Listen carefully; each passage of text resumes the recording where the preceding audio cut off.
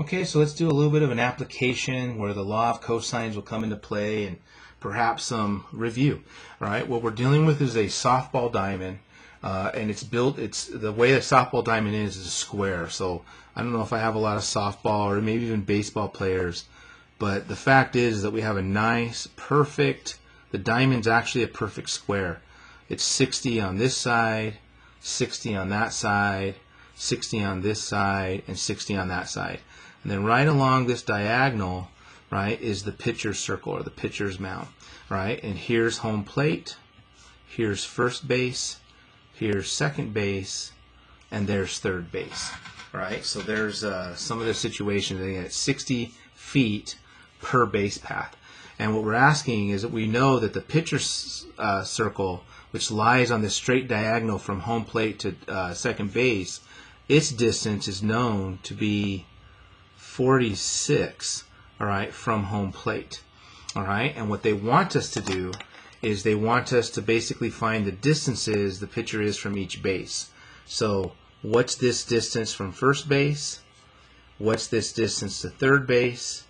And then what's this distance from second base to third base, right? And it turns out that when we analyze this, what we have to begin with is we end up with an SAS oblique triangle, and then believe it or not, to do the next one, to get further, we're actually going to make use of a right triangle, but I'm getting ahead of myself.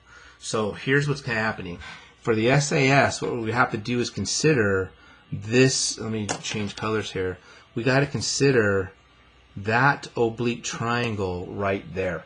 When I consider that oblique triangle, right, so the oblique triangle in blue that we have, here's what it looks like when I resketch it. So this is 46. We know this piece right there is 60. Here's the piece that we're trying to find. Let me call it X for the moment.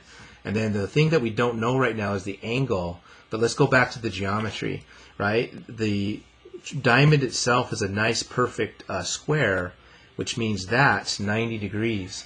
And so this bisection that goes through home plate and second base, that diagonal, right, is going perfectly through. It's halfway cutting everything. So that is actually a 45-degree bisection at that location.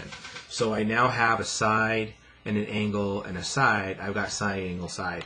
So to find x, right, x using our law of cosines, well, x squared would be equal to 46 squared plus 60 squared minus 2 times 46 times 60 times the cosine of 45 degrees.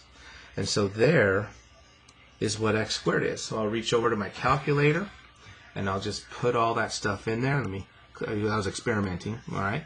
So punch that in there. So I got 46 squared and then plus 60 squared minus 2 times 46, times 46 times 60, and then times the cosine of 45, and what we get is 1812.770568.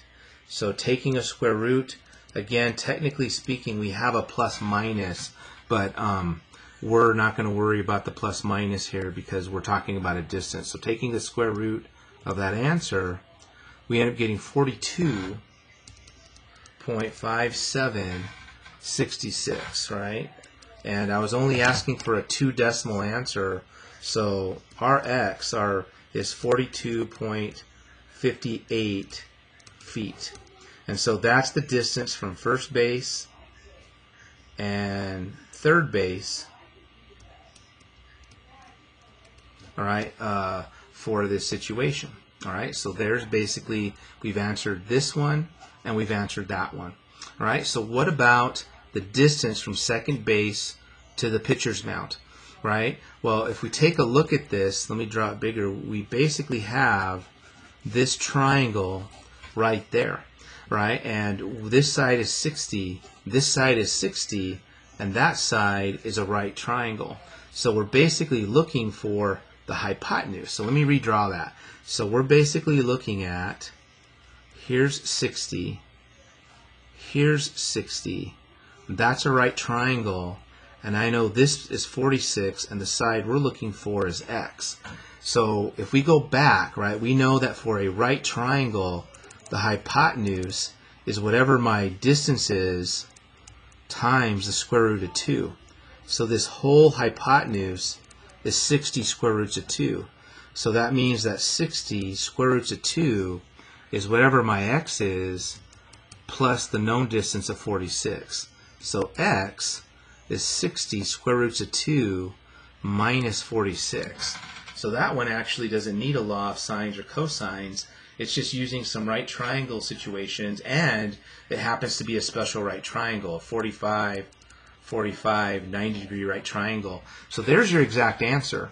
But in terms of a decimal, right, x is roughly 60, in this case, square roots of 2 minus 46. Oops, forgot to minus 46. And there would be my estimate.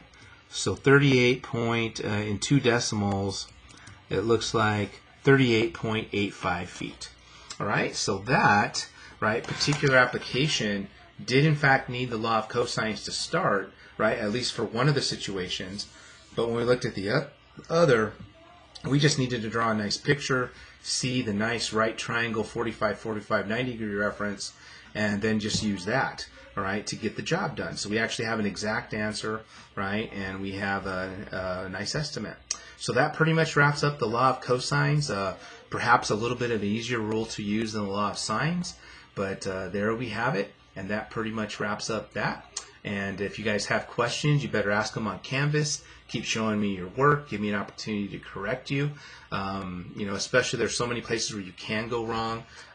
Please make sure that you're showing me your exact answers. Like, you know, I can see what you exactly have versus what you have an estimate. That way I know it's a calculator problem or an algebra problem.